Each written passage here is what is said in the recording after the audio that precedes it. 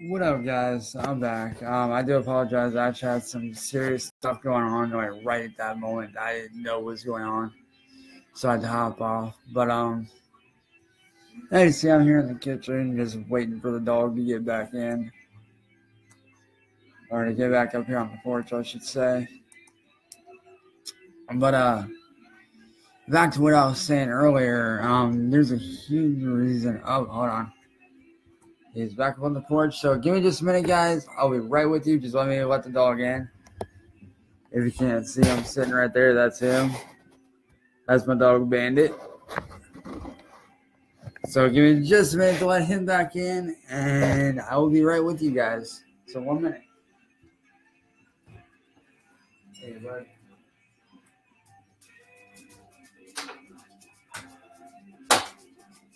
So, yeah, I sent the dog back in.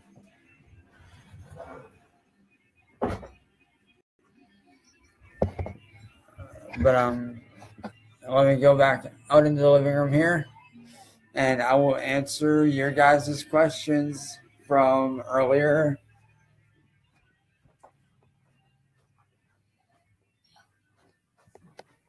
About why I don't have a job doing what I like. Come on. Sorry about that, guys. My dog's weird. He likes to wait at the door and then wait for me to chase him through the living room so he can just run to do that. He's weird like that. I don't know what the fuck that dog's issue is, but he loves me chasing him for some stupid reason.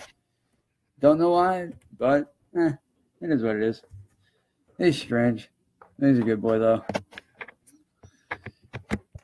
But back to what I was saying. The reason why I don't have a job doing, stuff like, web design, character design, car concept art, that kind of thing is because of the fact that no company will hire me due to my lack of not going to college. And here's the thing. Like, here's my issue with it. Half those people that are in college don't know what the fuck they're doing. They're just coming out of college. And yeah, you have somebody like me who learned on their own for years and years on all this different stuff and can run circles around these guys. And yet, I'm not the one with the job. Like, you're going to sit there and choose this new guy who has no experience, who doesn't know what the fuck he's doing, who doesn't know how to make a simple audio track play on a home screen. Yet, you're going to not give me a job, the person who knows how to do all this. Like, really? Granted, I might not have, like, the experience that you're looking for, like that kind of experience. But it's like I'm always being told, how are you supposed to gain experience if, you aren't given a chance?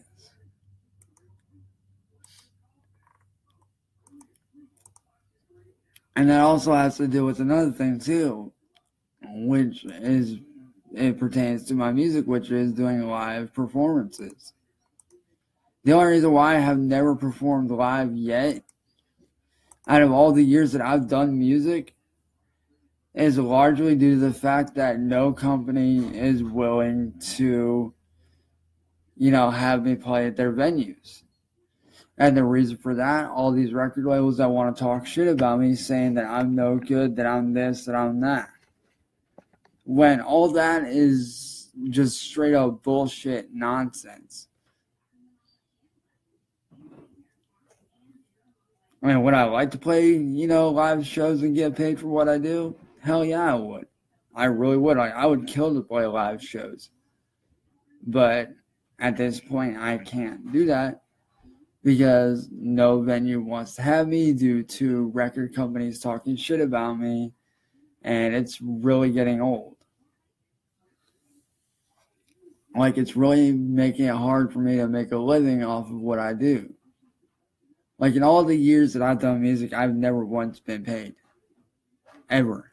Like, I have not made any money off of any of my music, any of my artwork, any of my web designs, nothing. And the reason why is because I'm either getting screwed over by people, or I got people stealing my shit and I have to go and steal it back from them and do all this, unneeded, necessary bullshit. Or they're just like, fuck you, you don't have money, we don't want to work with you. Because I hit up a bunch of venues last night after I got done working with my buddy Eric on some new stuff that we're going to be releasing soon. And, I sent them, quite a few demos. Like, I sent them, demos of some of my different stuff. Like I sent one label a demo of my song, Please Notice Me, which I know a lot of you guys enjoyed that song. So that was like ultimately one of the ones that, I threw out as a demo. I was like, here's this. And then I also threw out, I forget what one it was. It was one of my dubstep ones. I forget which one it was I threw out. And then I put out the remastered version of From Start to Finish. Because if you guys don't know, I did remaster that. I re-released it. It sounds 100 times better than what the original did. Granted, the original was pretty damn good, but it had that Facebook ding. Because while I was recording the original track, it caught the Facebook ding for my notifications. I was like, shit. And I was never really able to go in and redo it due to my computer crashing and me having a Kindle Fire from, I'd say, about October, November of last year up till now, up till Christmas. But, like, that's the main reason why no companies want me, is because of the fact that all these labels want to talk shit that's not true just because of my physical appearance, because they don't like how I look. So they ultimately feel like, oh, only good-looking people in this venue. Motherfucker, you got a dude up there that don't look half as bad as I do. Like, I don't look half as bad as that dude does, and yet he's playing, so why the fuck can't I play? Why am I singled out? And anyways, I sent the demos to these companies, and they just, every single one of them turned them down. Because I guess they found me on Google, they Googled me up, and I guess there's been a lot of shit talking behind my back and me not knowing about it. And honestly, that really fucks with me, not just on the level of an artist, but on the level of somebody who's trying to make an honest living doing what he loves to do and what he's good at doing.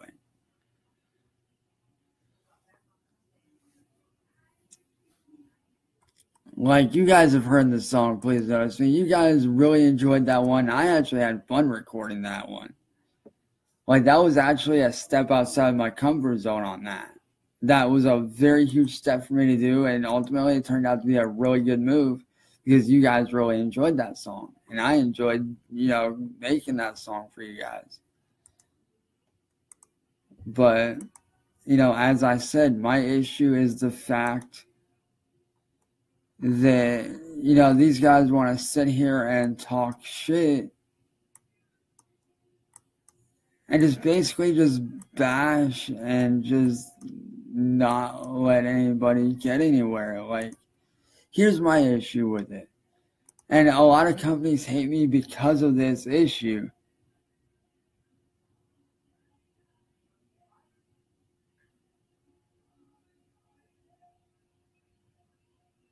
Dude, I have checked those out. They actually streamed them on more than just Netflix. A buddy of mine hooked me up with a site where I was able to watch them, dude. Those are fucking good-ass shows. Crybaby was a good movie. Baby Driver was good, too. I did enjoy Baby Driver. That one was actually bomb as fuck. And I highly suggest, if you have not checked out either of these movies and you guys are into movies like Fast and the Furious, while we're on that subject, movies Born to Race 1 and 2, they're both really good. I highly suggest them. Like, if you're into cars and racing, you know, just as much as I am, you guys will love those movies. They're really good.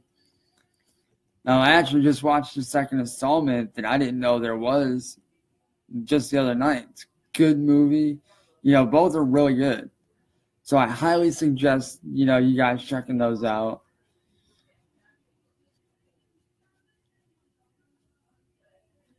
And there is another series. Oh, hell yeah, dude. Straight up. And also, speaking of animes, if you guys are into anime and you guys don't mind, you know, English subtitles with the original Japanese dub, and you are into racing, I highly suggest checking out the anime series Wengen at Midnight. It's one that I'm currently watching. I'm on episode, I think, like 8 or 9 right now. It's really good. Like, I found it by random, but it's really good. I highly suggest it.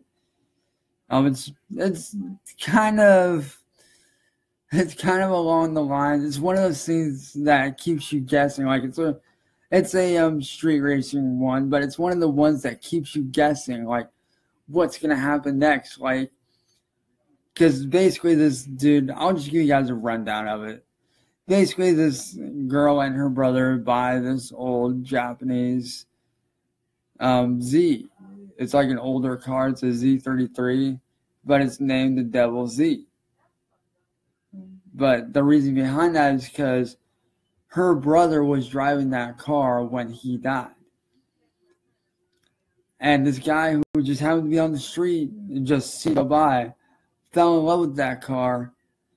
And it turns out many years later, after like 2 years later after the accident, he actually found that car, that same exact car, that exact car that was in the crash in his local junkyard.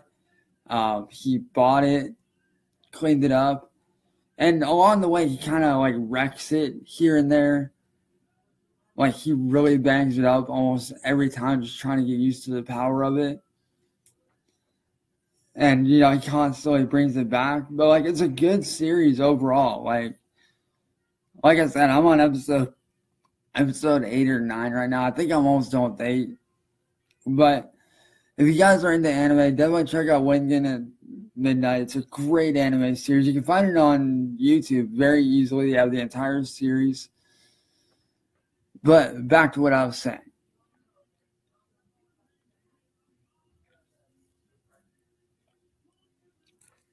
But, you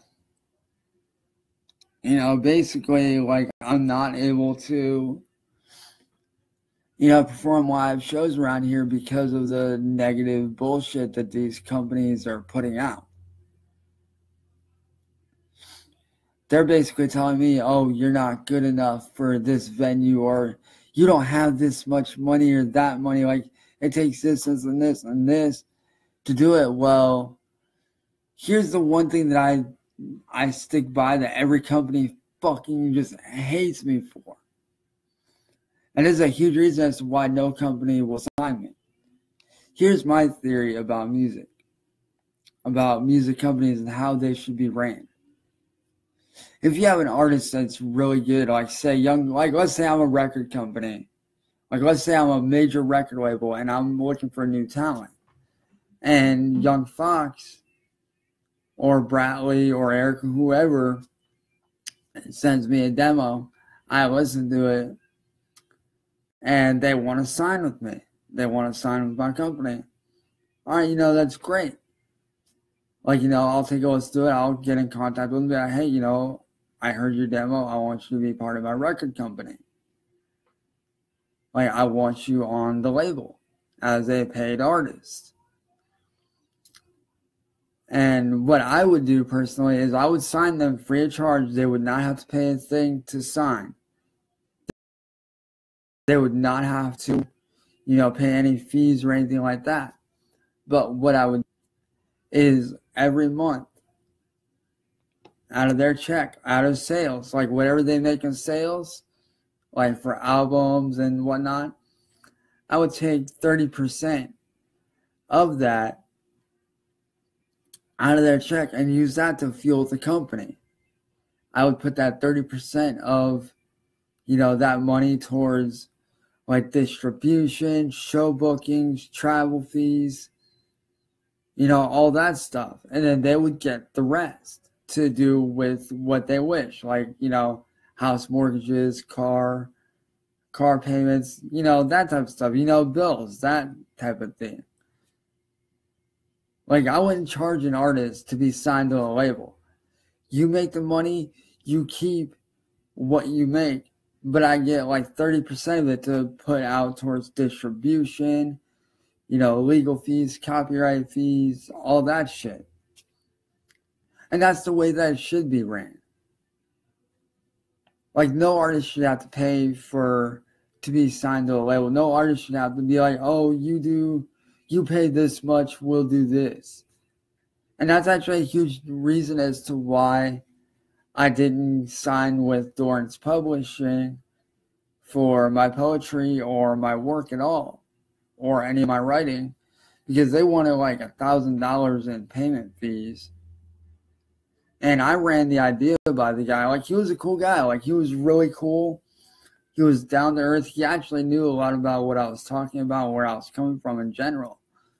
But I told him, I was like, well, what if you brought me on for free, and then I sit down and I give you, say, 10-30% of the $100,000 that I make each month in sales. He was like, oh, if we did that, our company would go out of business. Actually, you would be wrong, dude. And if you are watching this, whatever your name's like, I'm sorry, your name slips my mind at this point. It's been a while since we spoke. But if you are watching this, if you really think about it, you would not be losing business, but in fact, you would be gaining more business.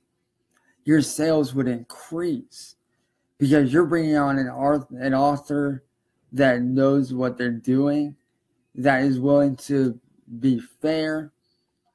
30% of something is better than 100% of nothing.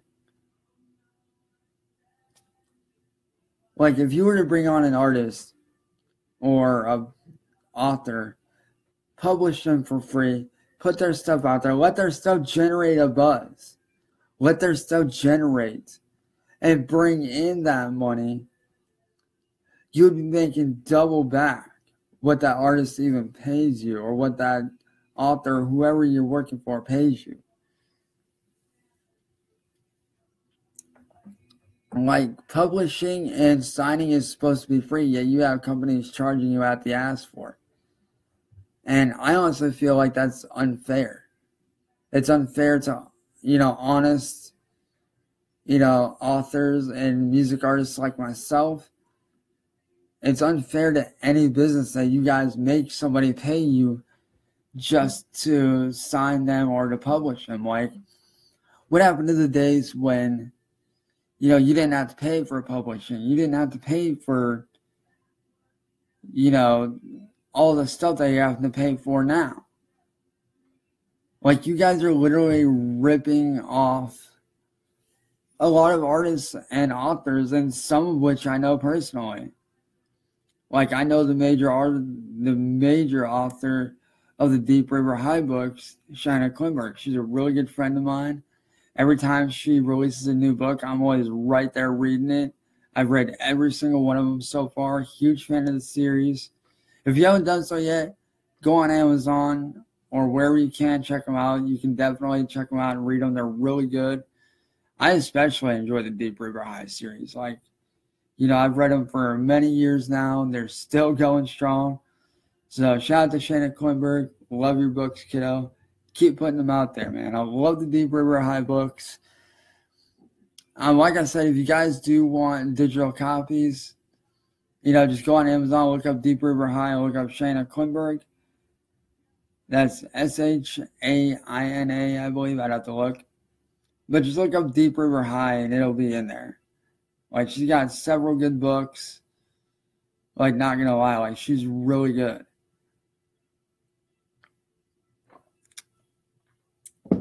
And as you guys know, I did write a couple books, release a few books. But the reason why those didn't go viral like they should have was due to thieves. Like, they basically stole my work, got the copyrights for it, and my ass got freaking rang for it, which got my account on Lulu.com deleted, which sucked. As you guys seen, I released a book a few years ago called Soul Senses, which got taken down off the market on there due to the thieves, which sucks because it was a really good book. Like, everybody that ordered the book loved it. They were like, when's there going to be another one? When's it coming out? Haven't been able to do it since because of that. Which sucks because I really wanted to do a sequel to that book. But I can't now due to the author or the thief having the rights to that book and them getting the credit for it. So it's like, why bother doing that when they're just going to take it? Like, why bother? But, I feel like a lot of companies are screwing over a lot of people, and it needs to change. Like, there's a lot of very good authors, artists, bands out there that deserve to be heard. But you guys with these big companies make it hard for that to happen.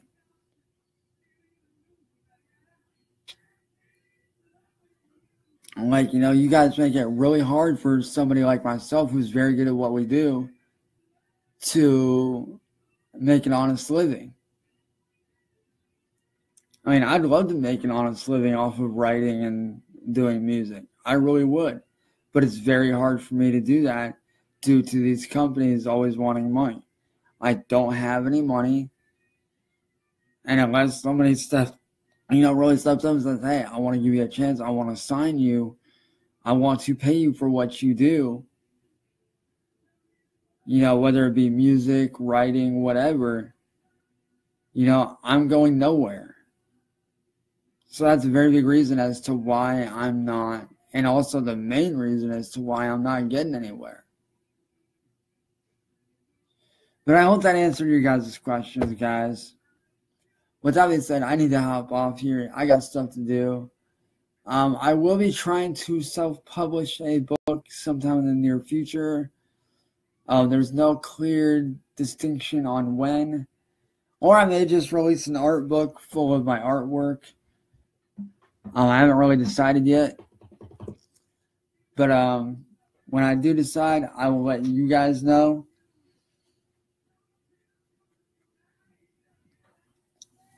But like I said, guys, if you guys do know any record companies or publishers that will sign me for free and work with me, let me know. And I'll catch you guys later, man. Peace.